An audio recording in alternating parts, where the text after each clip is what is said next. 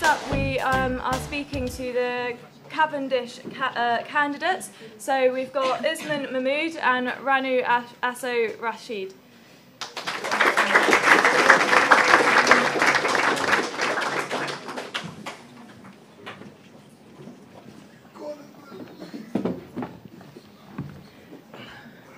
Okay, first up, as some of you, I'm sure lots of you know that we actually did a smoke radio election debate last night. So loads of people got in contact using the hashtag UWSUvote, and we're actually going to listen to what these guys had to say last night. What's your flavour? Tell me what's your flavour? This is Smoke Radio's election debate. Next up, we hear from the Cavendish candidates. So what I've done over the past year, I've set up a brand called Career Links. We are launching that very soon. I've collaborated with other societies to host employability events, the Law Society being one of them. The intent behind me putting that quotation in my manifesto was, it's the idea of encouraging students to empower themselves. And as the current sabbatical officer for Cavendish would know, it is all about empowering the students. How do you feel about this pay cut? Because obviously your pay is going down. It's not a massive issue for me. I live at home with my family, so it's not a massive issue. I'm not have higher expenses such as rent and bills, but I do this job because I love my job. I love the job. I love to help students, to empower them, to lead them, and to help them in any way I can. Because as a sabbatical officer, you don't just do what you do. If the students want it done, it will be done, period.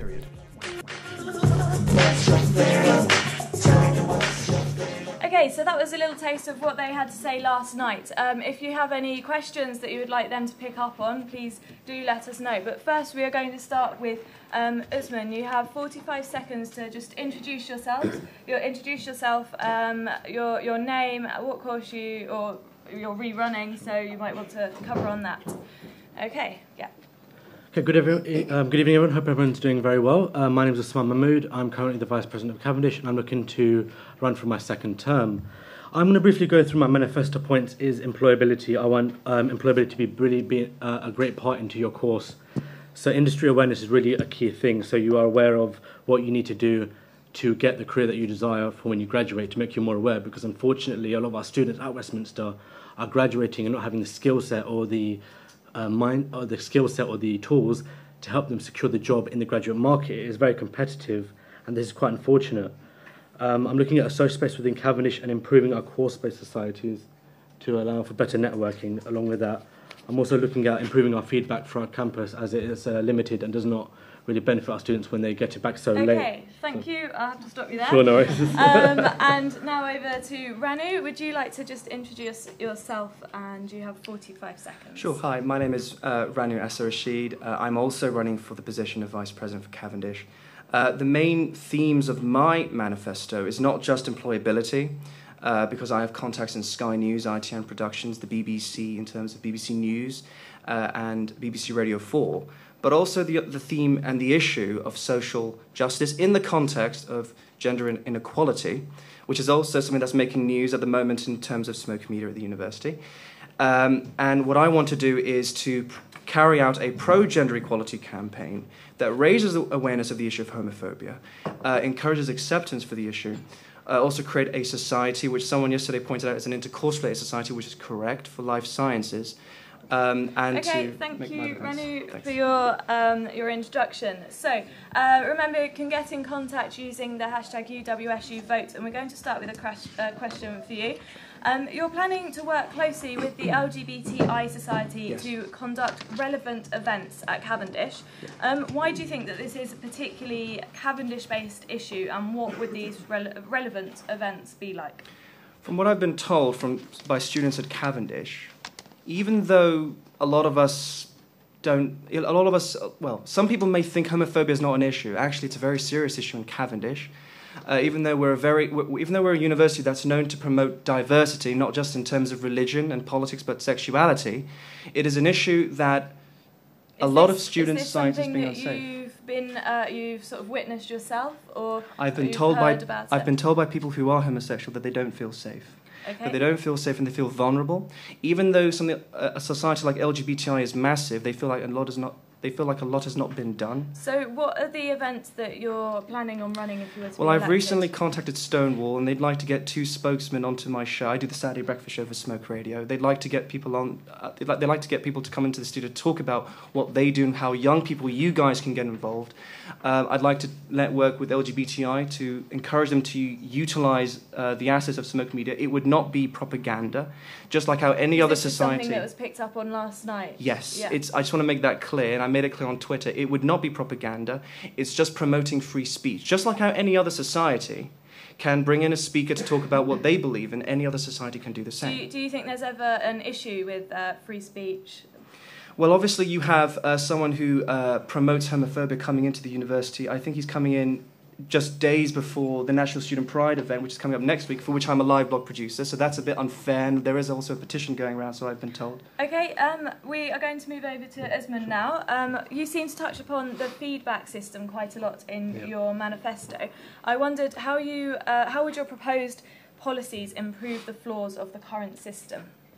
Okay, so I've got 3 things in place that would help feedback for exams and coursework.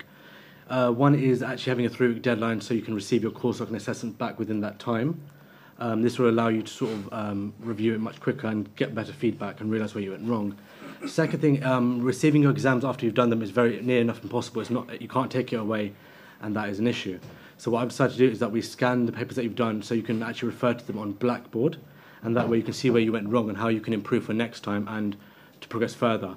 My third point is recorded feedback. As some students are working full-time or part-time, they've got other responsibilities as family, they're able to have their feedback recorded on Blackboard, and they can refer to it later in the year when that sort of semester 1 module exam comes up in semester 2, they can sort of be able to refer to it and take sort of action from that. Okay, so so is this something that you're aware from students telling you that feedback just isn't clear enough? Yeah, this is a problem we've had in FST, that the feedback is not clear or it's not consistent across the board. And it's not accessible. It's not accessible. It's not accessible, and students are sort of continuously coming to my office and mentioning that their feedback is quite, the marking and the feedback is quite, sort of not consistent. Okay, I think we should allow you to touch on Ranu's point about the LGBTI society and conduct a relevant event. Is this something that you sort of work on, the inclusivity of students at all campuses? Yes, I'm considered inclusive. We did an event for Black History Month for a film screening of Call Me Coochie. We're also incorporating the LGBTI into our Diversity Month as well. So it's not something I'm not supporting. I'm fully supportive, and I'm in support of diversity and integration. Okay. Yeah. Sure. Hold on. Let's just hold on a minute. Let's wait for the microphone. Could you just introduce yourself as well once you have the mic? Hi, I'm Eve. I'm spokesperson from the LGBTI side at the University of Westminster. Just a question. Wasn't the Call Me Coochie Black History Month screening cancelled? No, that wasn't cancelled. It was another event that got cancelled. Okay. Which one was that? It was it was a debate. I can't recall them. It was a debate. Okay. Okay. Maybe you could catch up with Eve over Sure. Twitter. Later. Okay. Ranu, have you got any points that you would like to come back on about this feedback system? About students receiving feedback? Yes. Okay, well, one thing I outlined in my manifesto was I'm not going to put a date of 3 weeks or any other kind of window time-wise on that. Isn't there already a Yes, there is. deadline within Yes, 3 there weeks? is. I think it's not for all course. It depends when coursework is submitted, but yeah, I've heard about something in that area. What I propose in the context of coursework feedback is not all teachers provide written feedback. One thing that some members of staff for some modules, certainly at Cavendish, do is they use essay feedback sheets, which sort of provides you with structured feedback. So you think it needs to be more structured? That should be encouraged to be something that is propagated into all other modules at Cavendish, so that all students get written feedback. Because for some students, especially if you only get a 2-1 and you'd like a first, or you get a 2-2 and you'd certainly like to get a 2-1 at least, to have some written feedback would be helpful. Okay, we are going to open up the questions to the floor. Does anyone have any questions in the room? How is Twitter looking? We've got a generic question on Twitter. asking, the campaign that you've mentioned is fantastic. However, what about the social space on campus or a potential removal of the SU office? Okay, we'll start with Usman, actually. Okay, sure. Yeah. Okay, so can you repeat the question, please? The campaign you've mentioned is fantastic. What about the social space on campus? Any potential removal of the SU office? Okay, we'll start with the social space. Social space is a big issue within the Cavendish campus. I'm working with the Dean and I'm on the board for the architects who are looking into the social space and located a space within the Cavendish campus, which is the ground for registry, which is looking to be worked on during the summer. With regard to the removal of the SU office will remain in there because it serves students, it serves a purpose. Students come in the office if they need help, so I think it will remain. It will be. There's been talks about it maybe being removed and being moved into the social space, so it's more integrated for students to come towards. Where would you expect this social space to be? In current talks now with the Dean and with the architect team, it's going to be on the ground floor registry, which will be moved to the first floor. Okay, is this confirmed? This is in talks at the moment. We're on the board to sort of discuss. How long do you reckon it would There's take? planned work over the summer to take place. Okay, planned building work. Yeah. Okay.